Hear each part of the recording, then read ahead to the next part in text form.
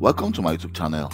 In this video, I'll be showing you how to resolve a situation whereby you try to open an Excel document, but you keep on receiving a pop-up error message which says, sorry, we could not find probably the add-in, the location of the add-in, and then it says, is it possible it was removed, renamed, or probably the file has been deleted.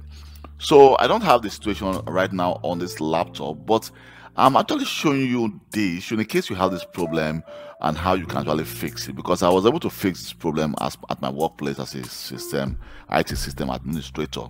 So what you want to do first of all is to close Excel, and then we're going to actually open the registry file. So let's go to the registry editor, and then from here we need to actually just scroll down under my current user, because that's actually affecting the current user and not my local machine. So we need to go to software, and on our software we need to actually go to Microsoft.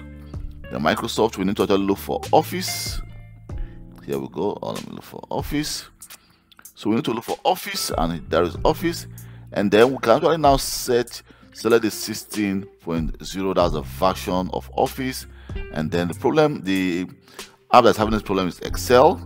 Here we can actually select Excel, and then we need to choose options. From these options here you need to actually look for the file or the location of that add-in that is causing the issue. So you can just select it and then delete. So by deleting it, when you delete it, then you have to restart your device. After restarting your device, then start Outlook again. That problem would definitely be fixed. So that is how I actually resolve this situation, this error message at my workplace. Should in case you are receiving this error message, I believe this video will be of great help to you. And please don't forget to like this video, subscribe to my YouTube channel for more IT videos, and if you have any question concerning Windows operating system, you can always go to my blog kelglobal.com and send me a personal email, and I'll reply to you as quick as possible. Bye.